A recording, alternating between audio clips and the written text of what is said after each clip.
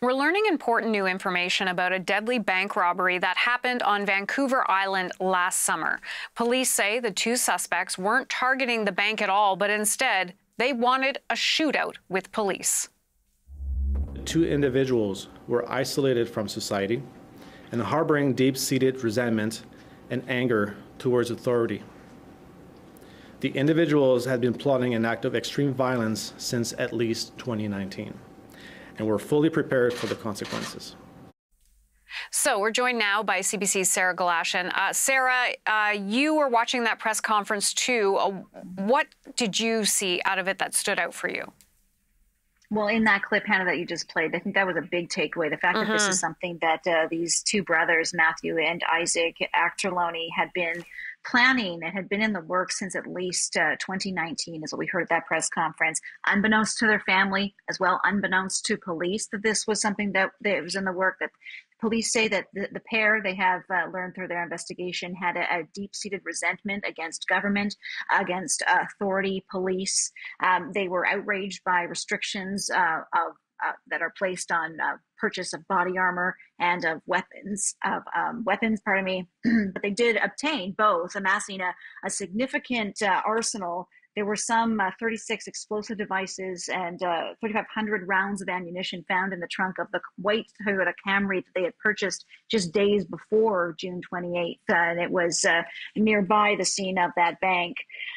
Investigators have determined, as you pointed out there at the top there, that their intent was to shoot and kill police officers, as many as possible. That originally they had planned to carry this out in mid-2023, but they moved up the date to the June 28th, 2022, when they learned that they were going to have to move out of their home and wouldn't be able to move this significant arsenal of weaponry that they had amassed to another location without causing suspicion. And so Saanich, we were told, was not a target. It was just an opportunity to create this confrontation with police. And that is what happened. And police who were on the scene responding to these calls of a bank robbery that came in at 11:02 realized as they were surrounding the bank that this was the intent of those who were inside, because surveillance camera has subsequently shown that they were coming out to the foyer, checking to see what police had come around, that there was a perimeter police had set up. And that confrontation is what this pair got when they came out of that bank at 11:18. There is the surveillance footage that we have heard from investigators that shows them holding a semi-automatic weapon up at a white van full of the ERT, emergency response team members. There were 7 in that van in total.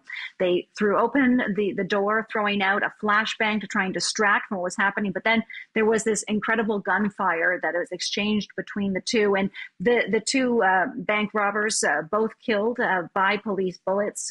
One of them hit 3 times, the other 9 times.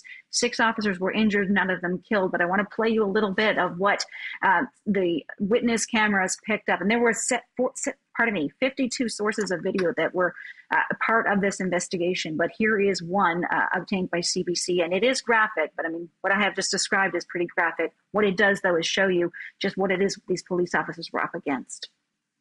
Oh my God! Holy! Oh my God! We are witnessing a bank robbery. Holy!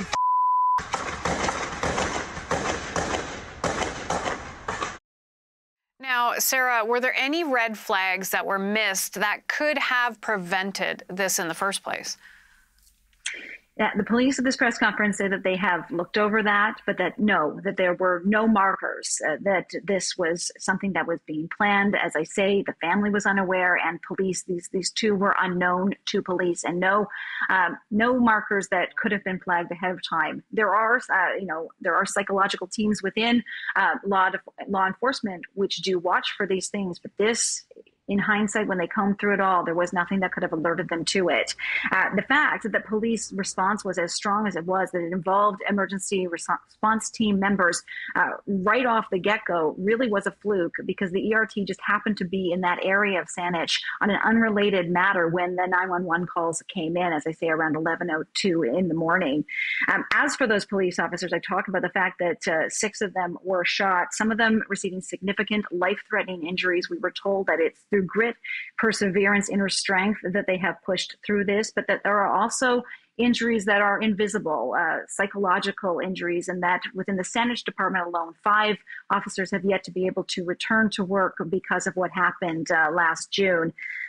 But the intent, and this was pointed out at this press conference, the intent was to kill as many officers as possible. That did not happen. And as well, you saw that footage of the gunfire. It is absolutely clear that certainly civilians could have been caught in that, and they weren't. Civilians were protected in this, and no police officers did die. And what we heard from the police department is that is how they are choosing to remember what happened on June 28th, trying to keep that memory of the success that they experienced that day in the forefront. Hannah? Yeah, for sure. CBC's Sarah Galashan, thank you for breaking it all down. You bet.